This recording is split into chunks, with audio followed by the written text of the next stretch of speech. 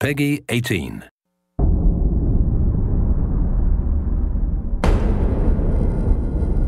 Detectives aren't supposed to get bloody knuckles. But I've done a lot of things I wasn't supposed to do. I lived through it all.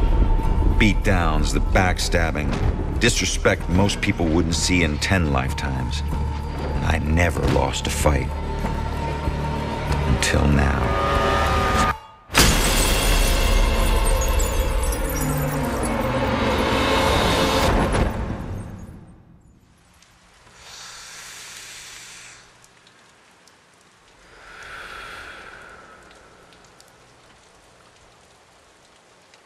Hey man, what are you doing?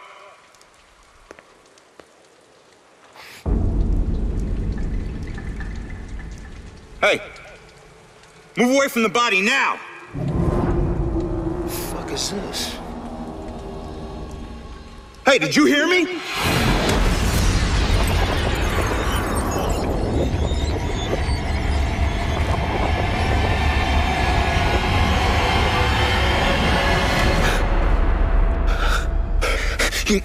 My God. Hey, no!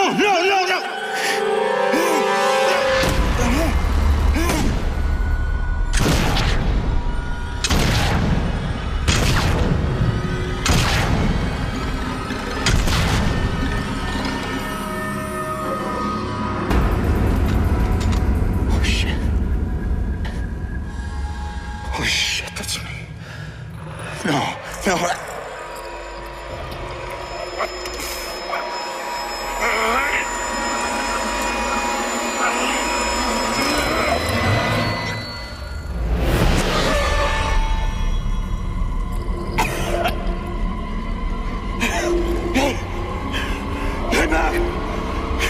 Get back here! I said, get back here!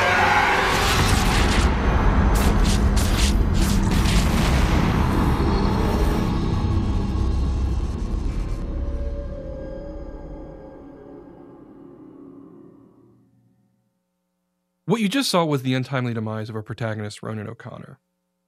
Ronan grew up on the streets, and because of that, he has a particular perspective on the world. He brings his experiences with him as he does his work as a detective with the Salem Police Department. Yeah, great idea, Baxter. Tamper with the evidence.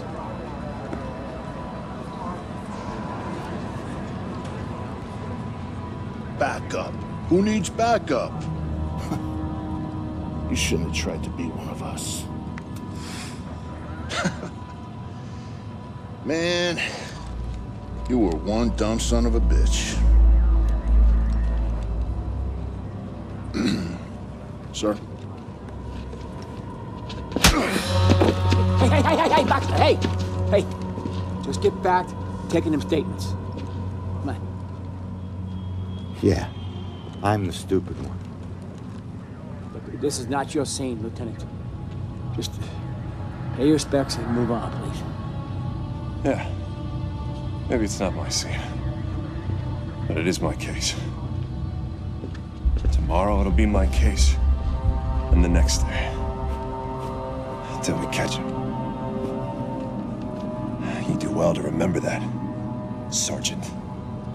Look, I'm just following Captain's orders here. You know the procedure when a family member is... Yeah, well... Take all the time you need, LT.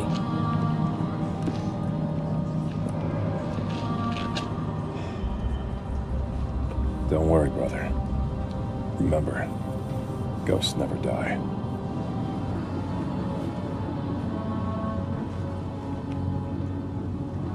And do me a favor, con man. Tell Julia I miss her. She knows, Rex. She knows.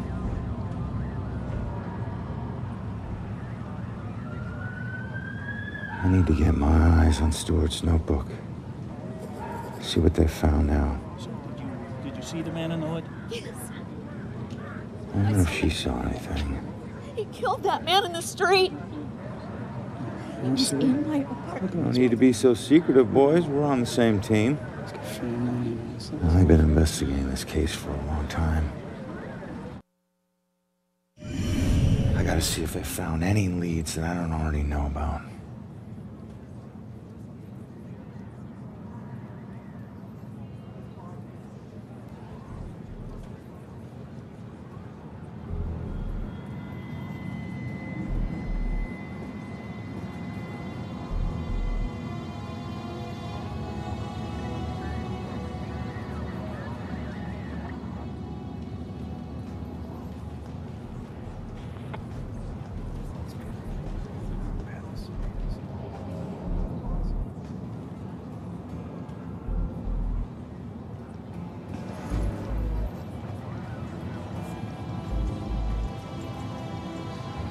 Murder takes place in Salem, Massachusetts.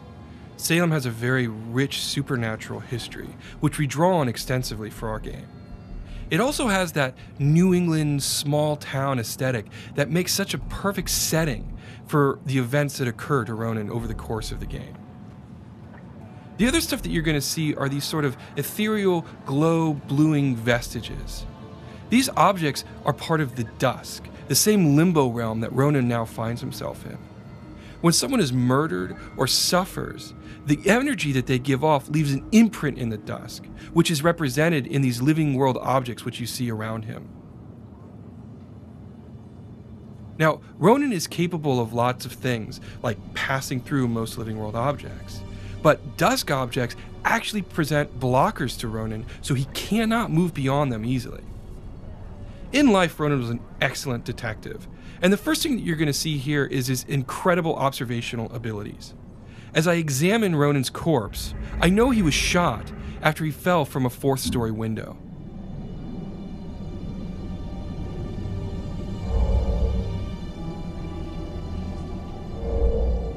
Bingo.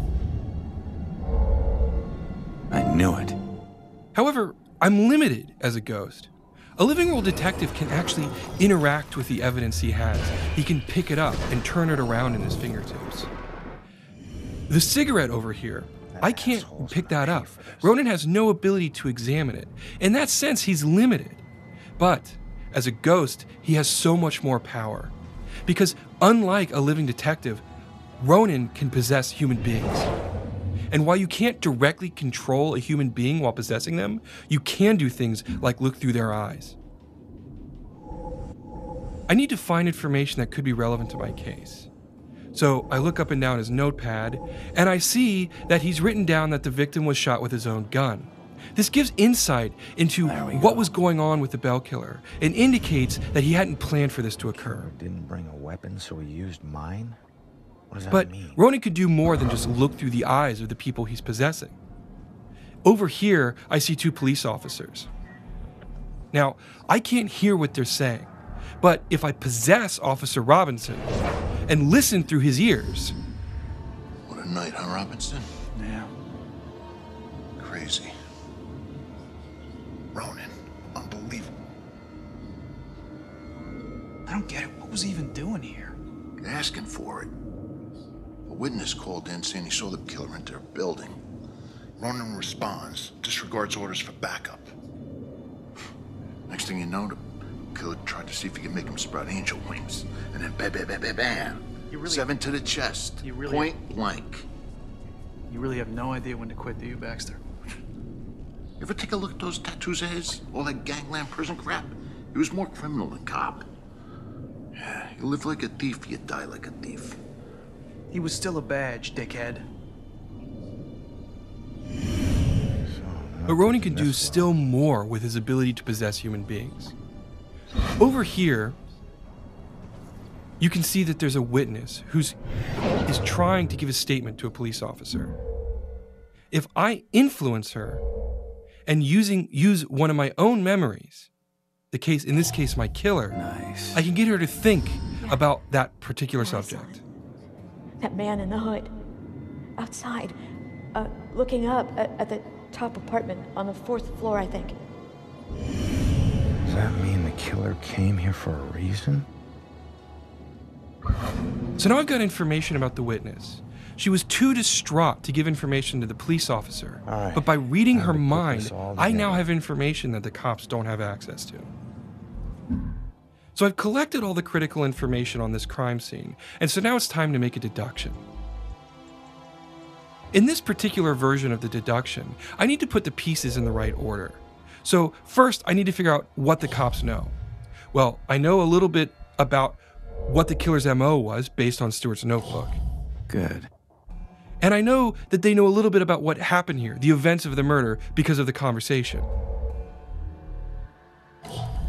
That worked. But now I need to figure out, what do I know that the cops don't know? Well, it was the mind-reading information I got from the witness. Outside, looking up at the top apartment on the 4th floor, I think. The killer came here for a reason. But what was it?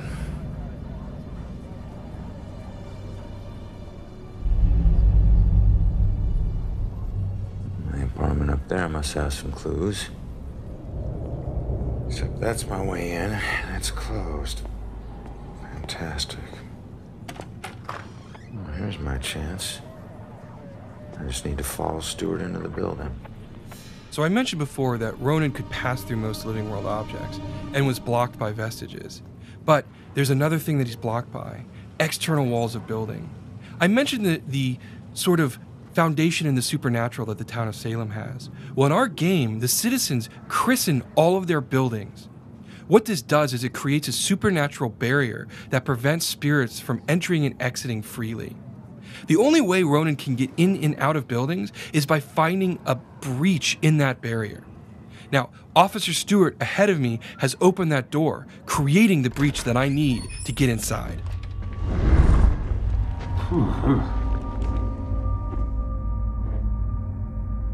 Hey, Sarge. 1019. Please return to the scene. 10-4.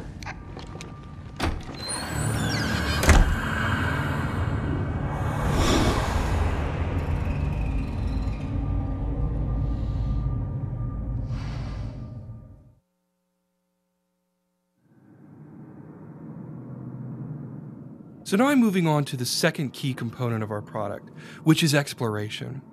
Now, as I mentioned, there's no way to pass through exterior walls without having a breach in the supernatural barrier.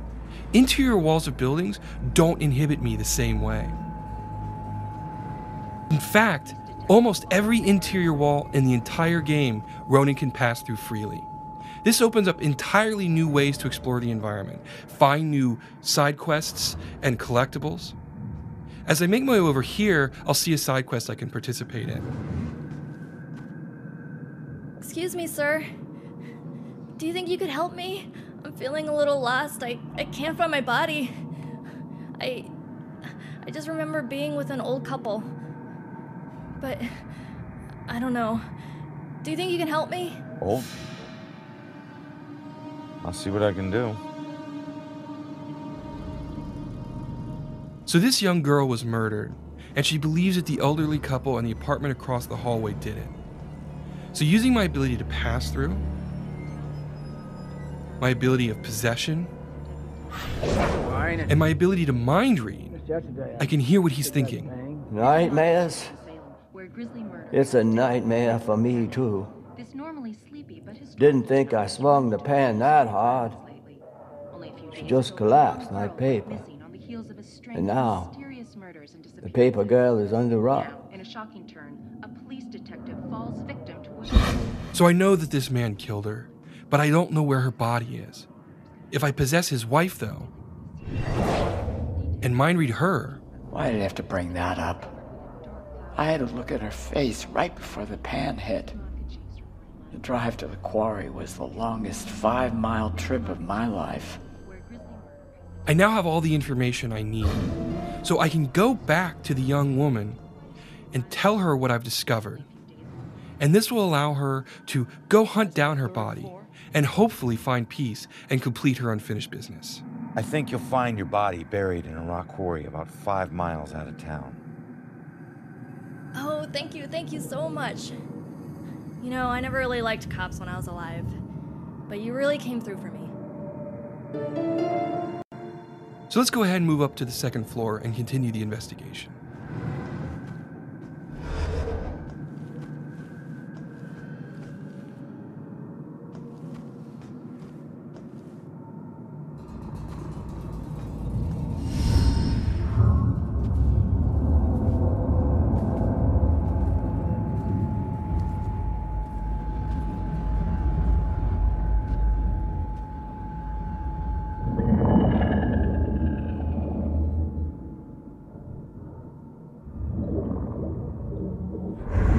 Hey, how the hell did it come back? Did I do that?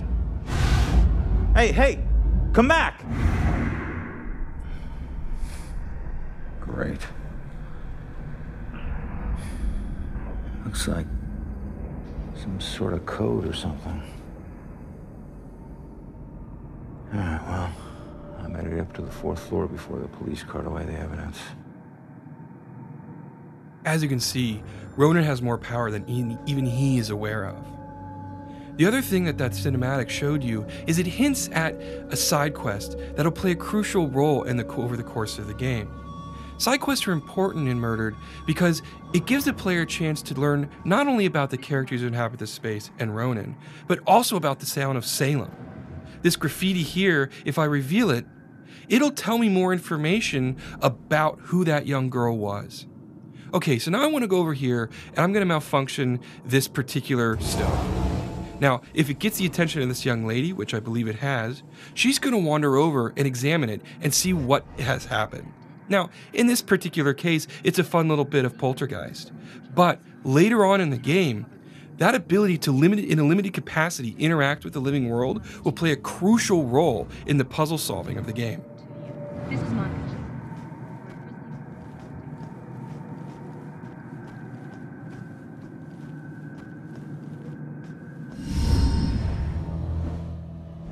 The dusk is not a safe place.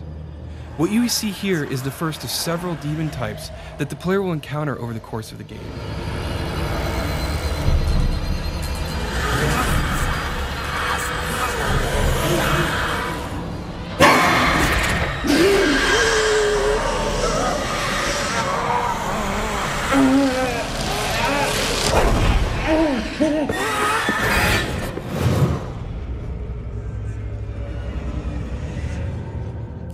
Now, something I want to draw your attention to here is the fact that we want the combat in Murdered to be very intentional. We want the player to understand the combat space, build a strategy, and execute on it. The demons are incredibly strong, and if you attack them head on, you will be defeated. So it's important to get behind them when they're unaware and rip them apart from the inside. This represents sort of the holistic design that we're taking with Murdered. Both in the case of investigation and exploration and combat, we want it to be very intentional, very thoughtful. We want the player to constantly be engaged in the game and always be thinking about their next decisions. It's that sort of consistency of design that we're going for. Now here, you see that on the street, we use possession to solve crimes. But now, we use it in combat. We can defeat demons by hiding within living targets. In addition to possession, the player can also use pass-through to get behind the enemies, and hopefully get advantage of them when they're not expecting it.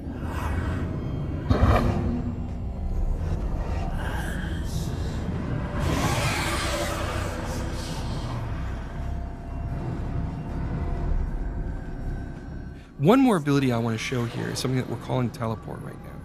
It allows a player to silently sneak up behind enemies and then attack them when they least expect it. These three abilities are just the tip of the iceberg. When the product ships, there's going to be plenty of strategies for the player to use to build their own path through the combat spaces. A quick note about enemies: they used to be human ghosts who have been slowly corrupted by their dusk over many, many years. Their last instinct is the belief that devouring other human souls, they can regain their own humanity.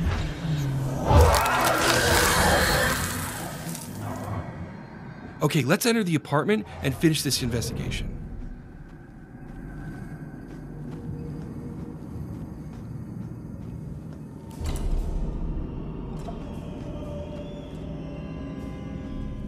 Okay, folks. I need you to keep your distance from the scene here.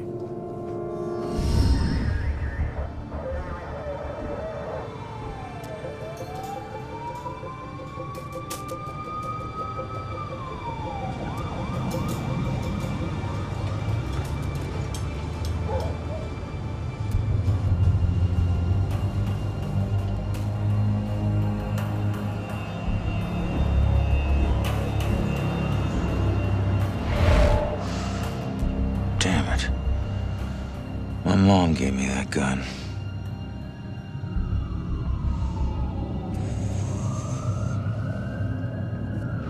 What the hell happened in here?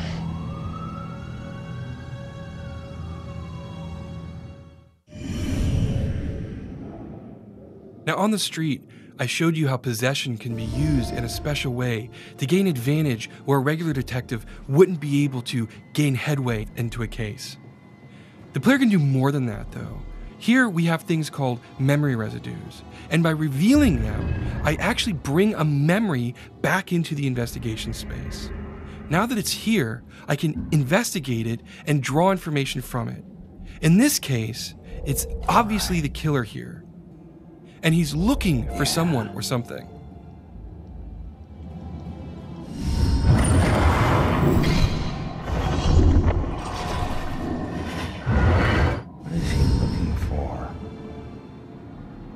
Okay, so let's continue on with the investigation. Over here to your left, what you're going to see is a baseball bat. If I investigate this... I knew it. Yeah. Good. It's interesting, because this is clearly a metal bat, but it was bent, and it was done recently because it's part of the crime scene.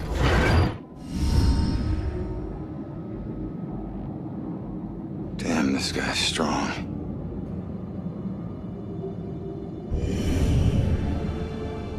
Alright, so now I'm going to make my way over and continue investigating the apartment. On the other side of this living room, I'll see a broken window. If I interact with this, it's clear that this is the window I was killed from. Nice. Now, it was broken while Ronan struggled with the bell killer and was then thrown through it.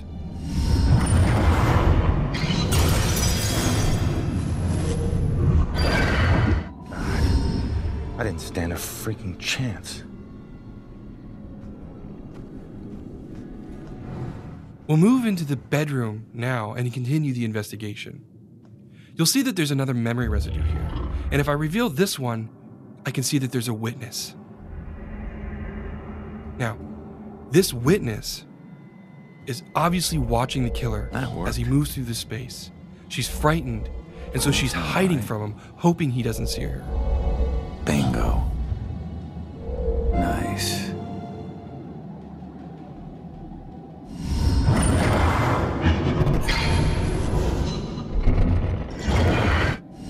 I can't believe there was a witness.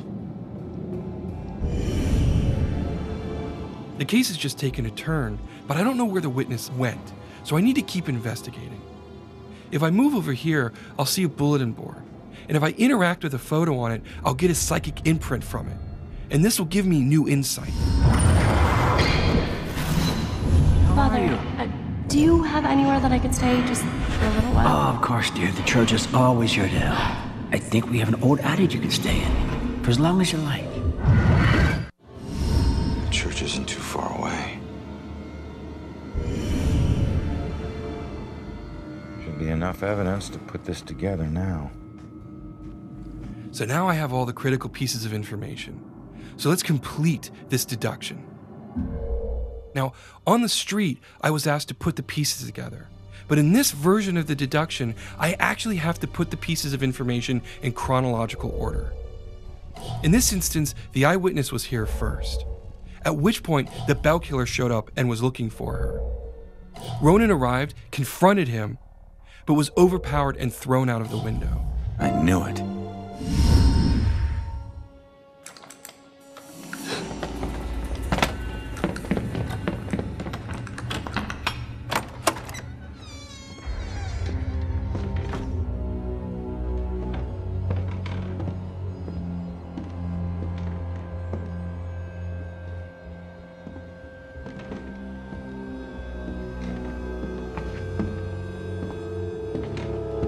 Turn around. You're under arrest.